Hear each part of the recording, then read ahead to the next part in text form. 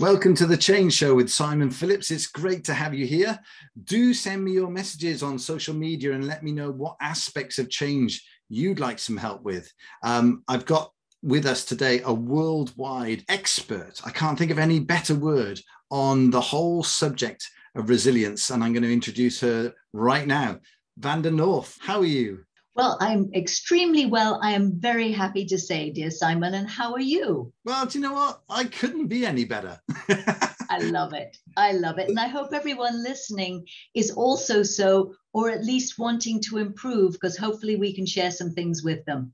Yeah, brilliant. And do you know what? For the people listening at home or in the car or out walking maybe with the dogs, who knows where you are, I think you're going to find some really practical advice in today's show, which will really help you, whatever's going on for you right now in your life.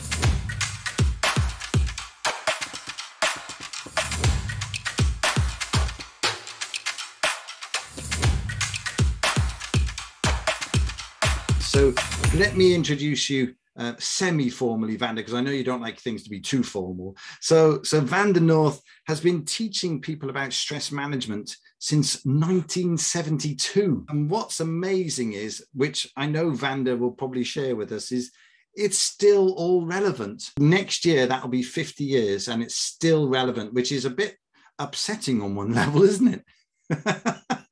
Not that you're still relevant, but that the topic is still relevant. But I wanted to just highlight before we get into the topic of resilience is that Vanda also helped get mind mapping into the arms and the hearts of everybody around the world as the business model leader, if you like, for mind mapping. And you started and ran the Busan centers worldwide for many years. And then you even went on, I believe, to found, as one of the co-founders, if you like, of the World Memory Championships. So, you know, not a bad CV, I suppose. It was a fascinating journey, and it was all a part of my real purpose, which is to help people be the best they can be, which is, in fact, actually to help them be joyous. And I thought everybody was initially, but then I discovered, no, they weren't.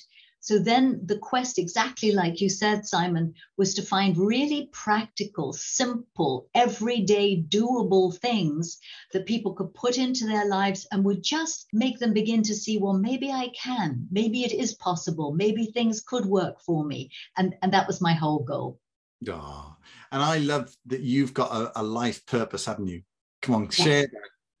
Well, it is just to help people enhance their joy. That is it. And it sounds rather airy-fairy, but I put very strong roots underneath it by trying to do a lot of research, practice on myself to make sure it works, and constantly share every single day. That is my focus. And I look for every single way. My signature, for example, which is V, I make into a kind of a round and put a little smiley face. And in the days when more you did your signature, it often would just change a sour looking face to kind of, what's that? And then looking up at me, and then they'd start to smile. And I go, yes, I've done it again. Just that little change. I love that, because the thing about joy is, as you say, it can initially be perceived as a bit airy fairy, but then what you do is you take it really seriously. Take the job of spreading joy really seriously. And I think, you know, if there's anybody out there listening that just wants to take that on that mantle and, you know, maybe take the baton and go and run with that, you are very welcome to go and spread the joy wherever you're living. Absolutely, highly encouraged. In fact, that is the thing about having a purpose. And I'm sure in some of your other sessions, either in the past or the future, you would look at the power of purpose to help pull people through whatever they might actually be having to go through. I call it my second heartbeat. It is very, very powerful. Yeah, absolutely. No, it'll definitely be a big feature in a future episode, I'm sure. So come on then, I've given you a semi-formal introduction. Maybe you could share with us a little bit about this stress management resilience journey you've been on, and tell us, you know, how you've ended up where you are maybe today. Yes. For this. Happily do so. Back in 1972, when I was an administrator in a school system in Palm Beach County, I was doing training for the teachers and the staff, and stress came up as really the first time it had been discussed and thought of as something that you could actually say. And so I then researched to find out what could I do to help them. And there was a questionnaire that more or less said, if you're alive, probably what you're experiencing is going to cause you stress. And oh, by the way, if you're stressed, it's quite likely that you're going to get sick. As they would say over there, have a nice day. And so I thought, this is not good. But what I also discovered was that some people under those high stress situations would thrive, would certainly manage, if not thrive.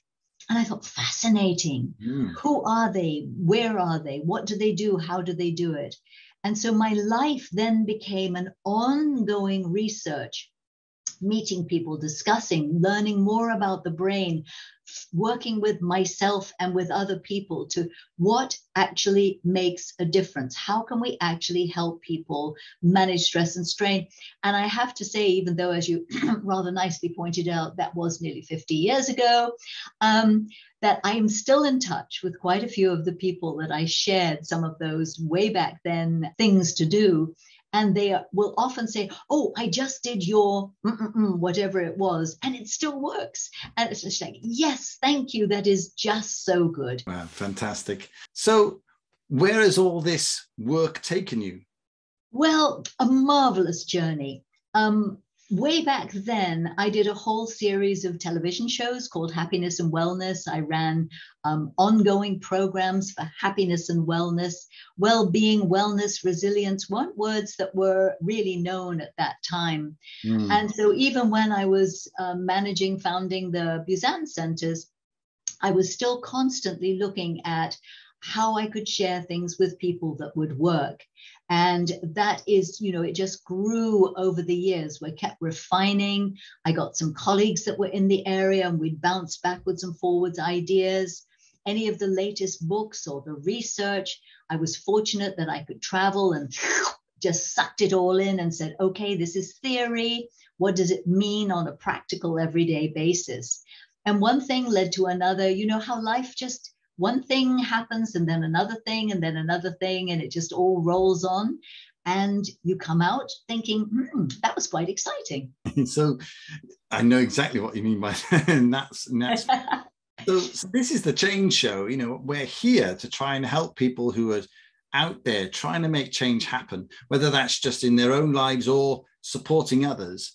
And I'm guessing you probably worked with a lot of change makers, because when you're in that environment, the stress increases. So, do you have any particular memories of working in that space? Well, I was working a lot actually in the financial district, and I was doing different workshops. And every year I would do a global going around and training people with, whatever it was that year. And so the same people would come back and see me, every couple of years. I'd get to see them again, which was terrific. And one year back in the early 2000s, I looked at them and I said, what's happening? What's going on? And they said, we're so stressed. We're so stressed. Now, these were leading people that were dealing with changes in the market, changes going on in the world. Everything impacts finances. I hadn't really realized. And they were just going crazy. And I said, oh. And they said, so I said, well, what are you doing? And some of them were getting into drugs. Some of them were becoming rather feeling unwell. They were showing manifestations of stress. Some were into drink. Some were depressed. And I said, well, do you know, some stress things? As you say, basic things have been out there for a long time now. And they'd say, oh, yes, we know. But the single bleat from around the world was, but we don't have the time. So I said, right, okay. So I came back from that, sat down with a very good colleague of mine, Richard Israel, a fellow resilience builder stress. I said, Richard, it's up to you and me to take the best of everything that we know, the best of everything we've ever shared, scrunch it down so it can be a time that everybody would look at me in the eye and say, there's no way I can't not do that in a day. So we started with 12 minutes, 10 minutes, boring, 8. 8 is a lovely number. It's nice and round. You can cut it into 2 3s, 2 4s, 2 0s. I love the number 8. So we thought, right, can we do this? And then we began testing it, trying it out on people. I was very fortunate to have Wiley Capstone decide they wanted to publish the book. So it became a book, a bright green book, which I think I see behind you. And I then went back around the world, taking to the people that had inspired the idea in the first place, how to manage their stress and build their resilience overall for things in work, because change is in work life, home life, professional life, your community life. It's in every single part of your life. Change is always there. So learning to not have it as a battle, but learning more to have it as a friend, in fact, that actually can open doors that wouldn't have opened before. Learning to have it as a source of energy, as a source of, ooh, how can we do something different, was something that I really wanted to be able to share to these people, and was very fortunate to be able to do so. Yeah, well, I know we're gonna, well, you may not know, but I know I'm gonna ask you to sort of go into a bit more detail of what's in there after the break. But before then, is this how you do it once and you're sorted for life, or is it a daily practice, or how do you encourage people to get involved in thinking about looking after themselves? Usually people change for two reasons. There's a negative push or a positive pull. And unfortunately, it's quite frequently the negative push that has to get really, really bad before they decide that they're going to change. And then, of course, it's a lot harder work to be able to make the change. Having a positive pull is so much more of a creative, energetic, nice way to go. So consequently, it is every day. You said, is it a once? No, it is an everyday commitment to 8 minutes. The time it takes to make a cup of tea. I mean, it's not a big lock yourself in the toilet for 8 minutes. Nobody will miss you. You can do that. It is a slowly building. So, I mean, one of the ways people can do it is just take one of the steps each day and build one step, and then 1, 2 steps, 1, 2, 3 steps, 1, 2, 4 steps away.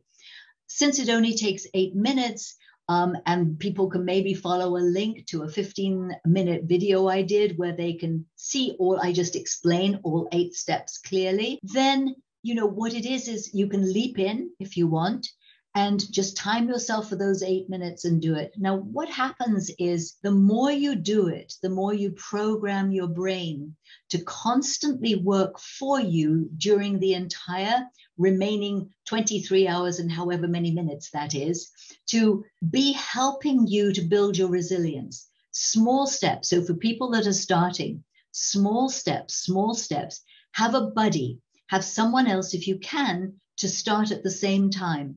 And check with each other. Have you done it today? Have you done it today? And if you fall off the wagon and don't do it, don't throw the baby in the bathwater out. Just say, oops, meant to do it, new habit, haven't got a groove for it yet.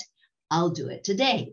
And that's the way you begin to shift habits and make change happen internally. Definitely. And I know there's a lot of talk around leadership development circles at the moment about habits. And, you know, in recent years, we've had a few books talking about just that point of you don't have to throw the baby out with the bathwater. If you miss a day, get back onto it the next day because it's no big deal. I think sometimes we worry that, oh, I've missed a day. What does that mean? Well, it means nothing. So stop and get back on with what you're doing. I love that. The author of the book that she's been telling you about, it's called Mind Chi. And now I'm going to let Vanda tell us a little bit more about that book, which I know has been a bestseller all over the world. I can't remember, was it 8 languages it's been translated into?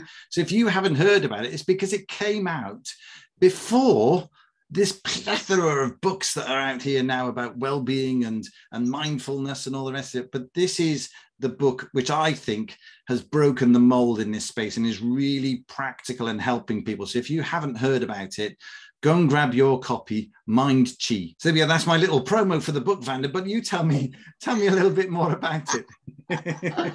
Well, when we wrote the book, we decided to break it into 4 sections. And the first section, being married to a medical research scientist, I wanted to make sure that for people for whom knowing that the authority, the foundation was really there, they would have all of that information.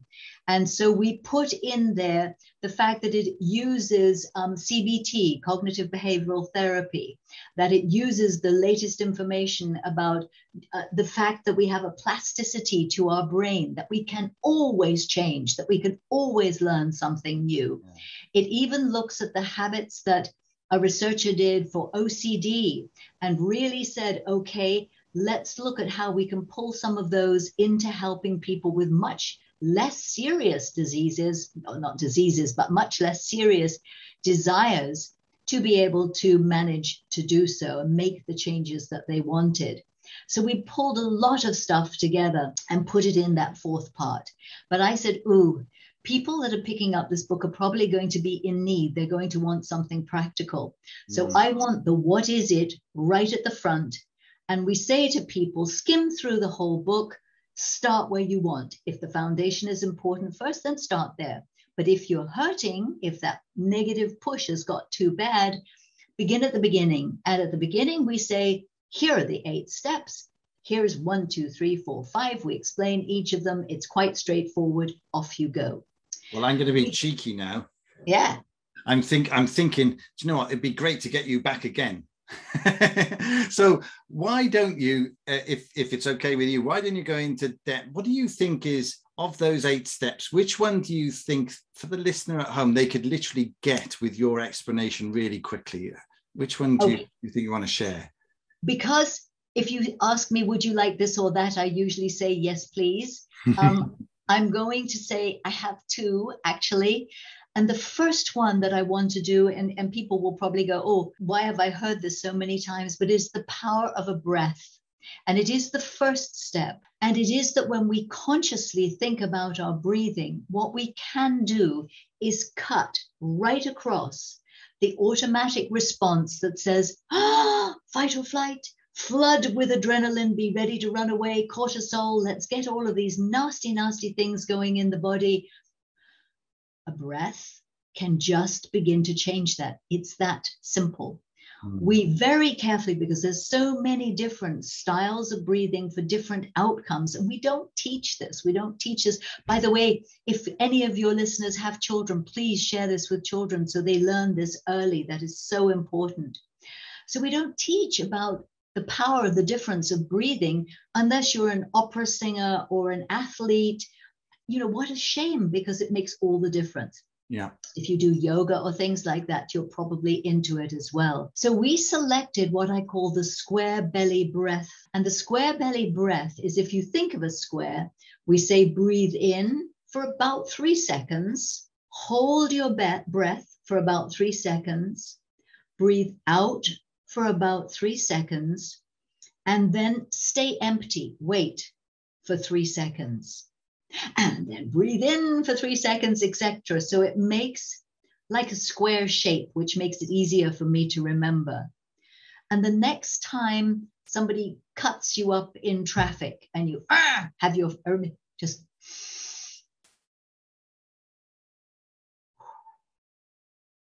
and just doing that can mean that you've got oxygen coming into your brain, so that instead of reacting in a way that might be negative, you can choose, how do I want to act? What do I want to do in this situation? Somebody closest to you pushes your button and waits for the response. Children are so good at this. And partners, they know exactly where your buttons are, bing, just like that. And you're about to do your normal reaction and you go, and watch their faces. Oh, it is so much fun, because they have lost their control over you. You have suddenly regained control. And this is what's so important, is the whole premise is that you can have control over you.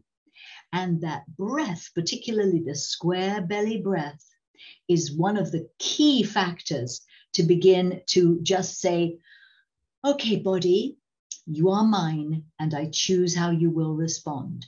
So that's one of my absolute favorites. No, I love that, because you're really focusing in on the power of choice. And I know that other elements of Mind Chi as well draw on that element of choice. And it's something that I talk to people about all the time when it comes to change, because sometimes in life it feels like things are done to us, doesn't it? Yes. Maybe we lose our job, or we get told by our government that we're going to be locked down, or things happen in our families which we don't feel we've got control over. And what we're reminding people about, and what you're helping people about do in the moment, is know they have a choice and know they can control their emotions, which in due course help them to manage their stress. Absolutely. Mostly change happens to us from the outside. And so consequently, knowing that we have a selection of things that we can do to maintain our own status quo, even if things are really quite awful, if things are bad, we can always have a little corner inside of us, a little toehold where we can go, okay, I've just got this little toehold that I can still hold on to. And therefore, from that position comes additional strength, comes ideas, comes the ability to be able to manage the change, which is constant and very often just thrust on us in a rather unseemly manner. Love it. Love it.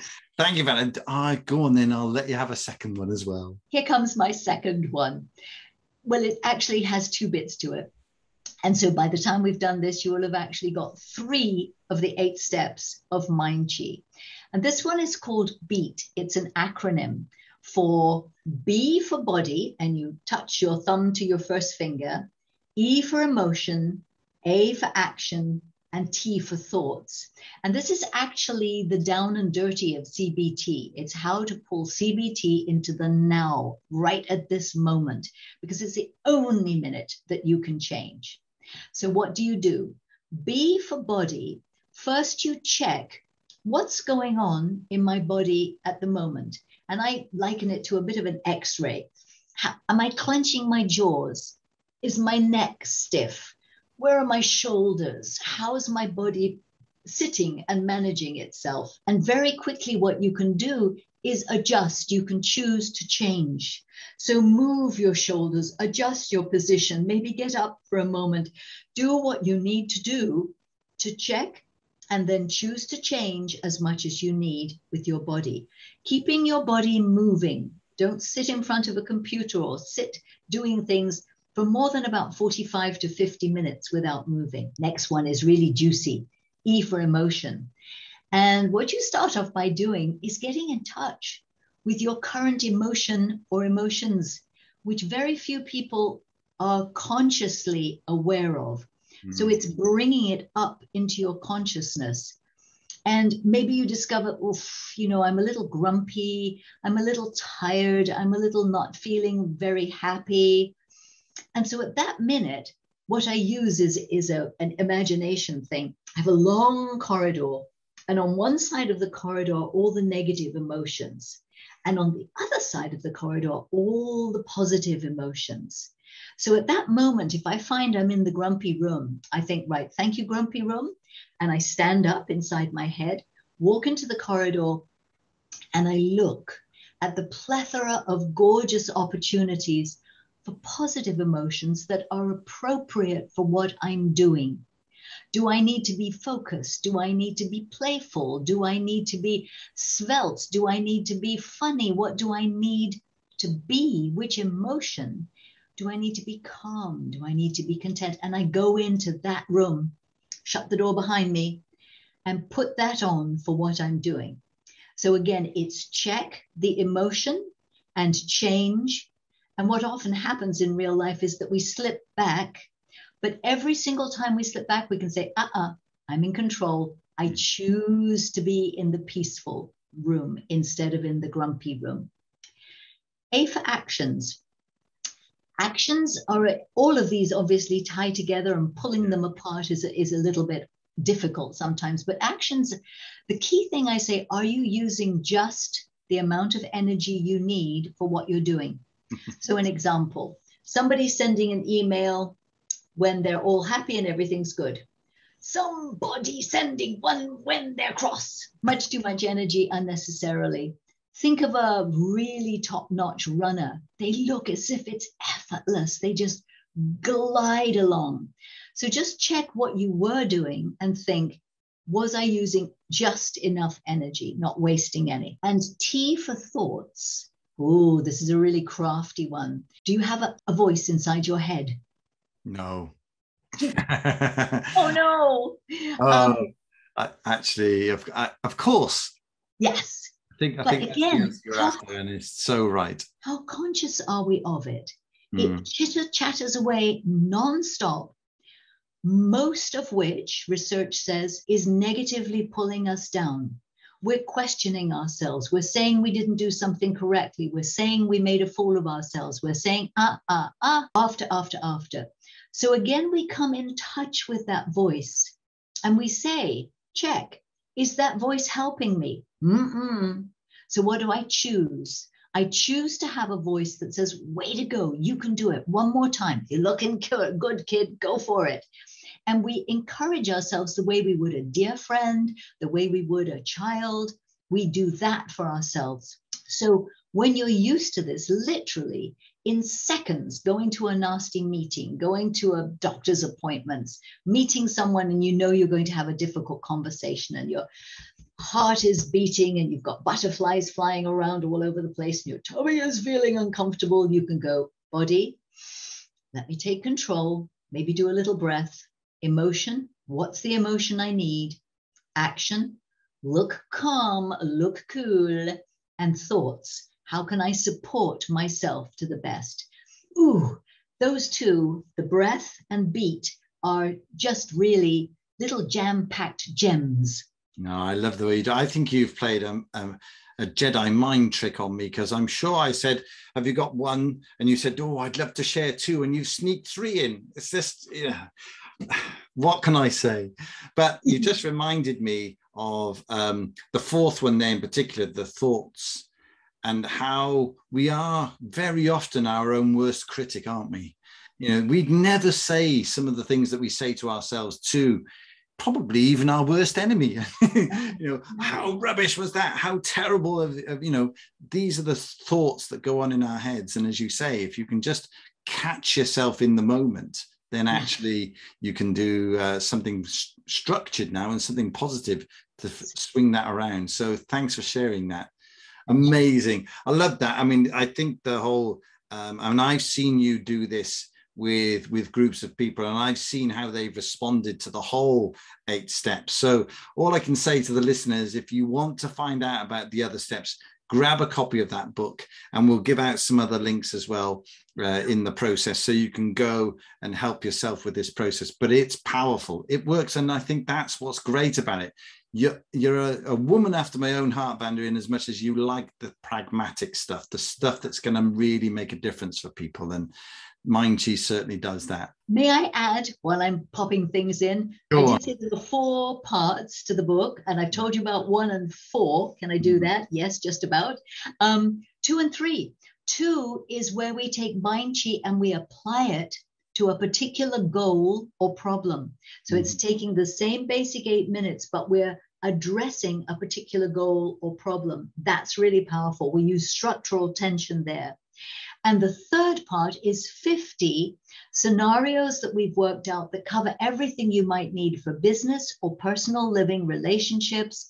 50 ones that we've worked out with your beat that you may currently be experiencing, what you might desire, and a page worth of, we've tried to be very practical, new and different kinds of things that might help you actually build your skills. So that's the whole 4 parts. I didn't want people to be thinking, she only said 2, but those are the other 2 pieces. Excellent. We're talking all about this amazing book, but it's not just a book. In a way, it's a way of life, but you only have to do it for 8 minutes a day, which is just phenomenal. And the impact and the change that I've seen it create for people in their lives is amazing. You need to get this book, but that's not why we're here. We're not here to flog a book. We're here to share with you some strategies and help you feel more resilient, feel more able to get out there and support other people and sort your own life out in a way that makes you feel strong and ready for the day. So that's what we're here to do. So let me come back to you now, Vanda, and ask you, as I say, every week, if I'm able to, get some time with someone who's a real change maker, I want to do all I can to help share your story in a way that inspires other people to go out there and make change happen. Or if it's not that, it's how do we cope with change in our own lives? And I know that you've had many stories and many adventures along the way, which have probably tested your stress and strain capability to the absolute max. But if you've maybe got one that you could share with us and maybe give us some insights as to how we can cope with change. Well, I had a really nice bottoming out. And I think that it's important for people to hear that all kinds of people can have that, and that I ended up writing a Mind Chi resilience book. That happened after I had bottomed out, and a whole series of things happened where all of the cornerstones that I thought in my life were solid going to be there was suddenly removed. And it was that I built the company for 22 years from a rented little office and a box of books to an office building, a staff that had been with me many years, and about 100 plus trainers all over the world. And suddenly I was involved in an aggressive takeover, and the whole thing, everything I had done for 22 years was removed. What was most upsetting were the relationships. These were my family of choice, the people that I'd worked with and seen develop and seen change and been through so much over 22 years. So off that went, and which was quite a turmoil, as you could probably imagine. At the same time, my dear mama, who used to live with me part of the time that I'd been looking after, got rather sick and then died, and was really the only remaining relative that I had. I didn't really have any others. So these things were all happening. And a couple of things that I want to say is, one, that when you are down, it is right to acknowledge that you're down and not to do, well, I'm fine. Actually, everything is okay. No, it isn't. Sadness, anger, whatever it is you might be expressing are other forms of energy which are rich and ripe in their own. Most of the most beautiful music was written from sadness or anger or some very negative and strong emotion. Yes. So be with that emotion. The trick, the really important thing is to know that you don't need to stay there, that you can bounce back up. So if you think of like nice round tennis ball, it's all round and happy and all's fine. And then it comes down to the ground. And actually, when it hits the ground, it squidges. So be squidged for a while. Be in that. And know that if you just breathe, you can begin to bounce and come back up the other side. So here I was, totally squidged, dealing with change that was just going on in every single direction. And just to top it off, the final thing was two final things. My partner that I'd had for 24 years unceremoniously dumped me. And on top of that, I was having a birthday with a 0, which always makes you kind of focus, who am I, what am I doing, etc., etc. As a part of my birthday, I saw a little flyaway ad that said, climb Mount Kilimanjaro and raise money for your local hospital. I thought, oh, that's interesting. Maybe I'll give that one a go. And so it is beginning. They have an expression, nature abhors a vacuum. And I'd rather like to change that and say, I think nature loves a vacuum, because since everything had been removed that I thought was me and my life, it made space for new things to come in. So here I am running up Mount Kilimanjaro. It was the most incredible experience. And one of the people that was climbing it as well is now my husband. And with my husband came a job lot with daughters and sons and family. So I suddenly had a whole family.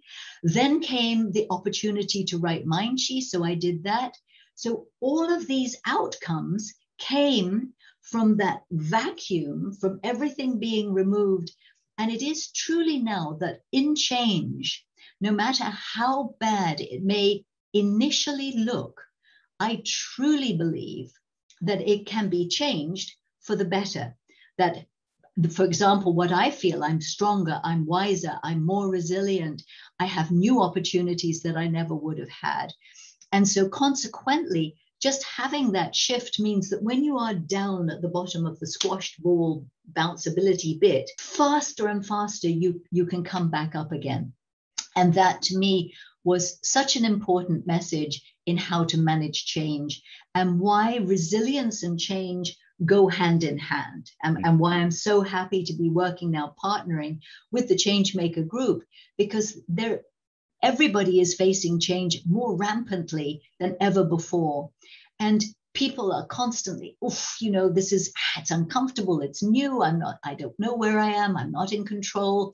And so knowing this information, building their resilience, being ready for whatever may come in the future, to me is so important.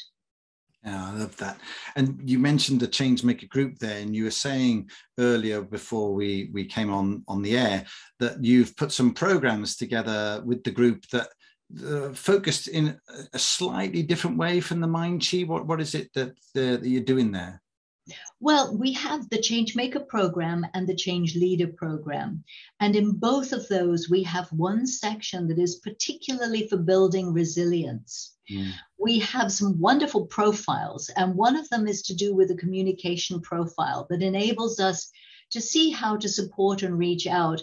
And you end up with 4 different colors. And so I took that and I called it Color Me Resilient. And so what people do is they build 8 bespoke resilient strategies based on their color, based on their dominant style, based on the way that they want to reach out to people. So that's one of them. And then we have another profile which looks, and I love this because what it says is that everybody has an equal role in actually making change happen. There isn't anyone anywhere that doesn't have a major contributing part. And so what we've done again is to take that one that we're giving to the people in the Changemaker program and the Change Leader program, and we're saying, right, with those 5 different ways of giving your business energy, there are also 5 different ways that your energy might be sucked or might be boosted. And so we have another program called Resilience for Change, which is where we particularly look for each of those 5 proclivities, and for people to understand, for the people they're working with, why something might pull somebody down that doesn't pull somebody else down. We're all very different in our responses. And how can I be sensitive to that? And how can I maybe reach out to help that person? Or how can I have the courage to stand up and say, excuse me, not doing so well, please come along. And humans are just so fantastic. They will turn around and reach out, and you'll have the nicest stories to tell as a part of all of that. Excellent. And so where can people find out a little bit more about those programs? There is a wonderful website, the 3 W's, thechangemakergroup.com. I'm sure you're going to give some connections for people to do. And if they just go on there, if they go through the Mind Chi site, there is a 3W's mindchi.com. It links right into the Changemaker site. And so either way, you can then contact any of us very easily by email. We're delighted to speak with you. And we are really caring that you can get these things into your life. Share it with your team, share it with your groups. We have a charity part also with the Changemaker group. So we also work with charities. So there is no excuse if you're in need not to be able to have us. Did I say that the right way around? Yes. I think that came out quite right. Yeah, well done. Okay, good. I was as I was listening to your story about, when you were, as you said, sort of reaching rock bottom, but also that concept of the of the tennis ball. As you say, if you watch a tennis ball in slow motion, it's squished down to virtually nothing, isn't it, when it lands with the force of, say, a serve, and then it does bounce back up. But I remember hearing Les Brown, the great motivational speaker, talk once, and he had a phrase which was a way he thought about something, which was, when he was down on the floor, if I can look up, I can get up. And I was just imagining you on the ground, you know, looking up Mount Kilimanjaro, thinking, well, if I can see up there, I'm going. And maybe metaphorically, that was a big change for you there. It's right, those little steps. It's one more time, those little steps. So I may be like this, but if I can just begin. Do we have time for a little story? Go. Okay, I had a very dear friend who had almost everything really, really wrong in her life. Everything you could think of was really disastrous. And she was from Hickory, Tennessee. And we were talking, trying to help her through this time.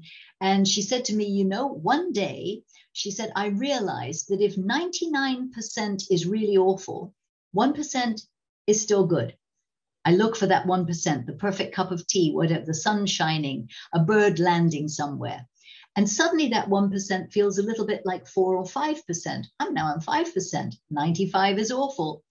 But you can see where I'm going with this. Slowly, by keeping your toe foothold in the little bit that's good, you can start to push. So right along with Les's story, just lifting up is starting to let you feel, yes, I can take back off again.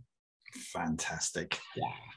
Brilliant. Well, I've got just one last thing to ask you, Vanda, which is there a song or a track that you conjure up in your mind, if you like, when you think about some of those stories, some of those times when, you know, maybe life has hit you hard, but you've found a way through it, and, you know, your whole resilience piece, if you like. But is there a track that springs to mind? Because I thought we could share that with the audience. The one I could think of several, but one is Staying Alive. That one. Which is kind of important. And I immediately have, you know, John Travolta doing all of this and leaping about all over the place and singing. And it is what we're about. And it ties right back into the joy, because by staying alive, by having music, by having something that makes you smile, you get that joy. And with that, you get energy. And with energy, you can then face whatever change has been thrown at you. So I just thought that might be a little bit of a fun one to win over the others. Excellent. We'll play that next. I was just thinking how for a lot of people, music is that 1% story that you were telling us. You know, it is if you have a track that really resonates and does make you smile or picks you up, just put it on, you know, in those moments, because it will start the momentum of bringing joy back into your life. So let's listen to the Bee Gees and Staying Alive.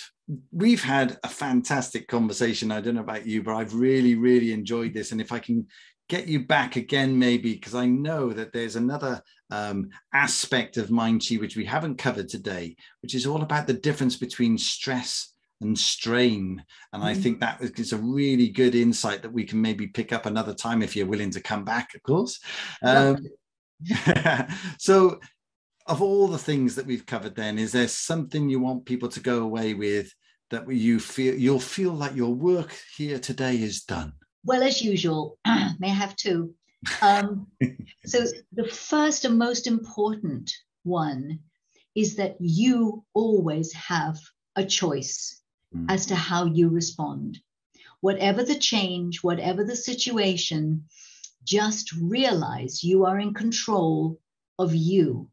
And it may feel difficult, but every second that you grab that control back just helps you again to push further and further into being able to make things work for you, for everyone, for the better. So that's a really crucial thing. And the other thing is about joy. And it is to put joy into your mind and to think, just to look out as you go through the day of moments of contentment, moments of joy, just little things that might happen. Catch a stranger's eye maybe and find yourself smiling at each other.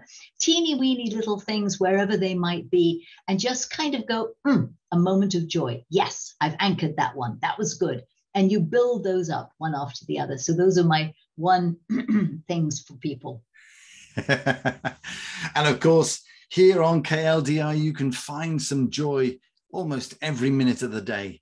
This is a station that's for you. It's a leadership development station. And the idea is to share with you ideas, insights, and inspiration to make your life even better. So come back next week for the Change Show with me, Simon Phillips. I just want to say one last big, huge thank you to Vanda North. Really appreciate your time. Absolutely my pleasure, Simon. Thank you. And do be in touch and hope we can help people feel that control. Excellent.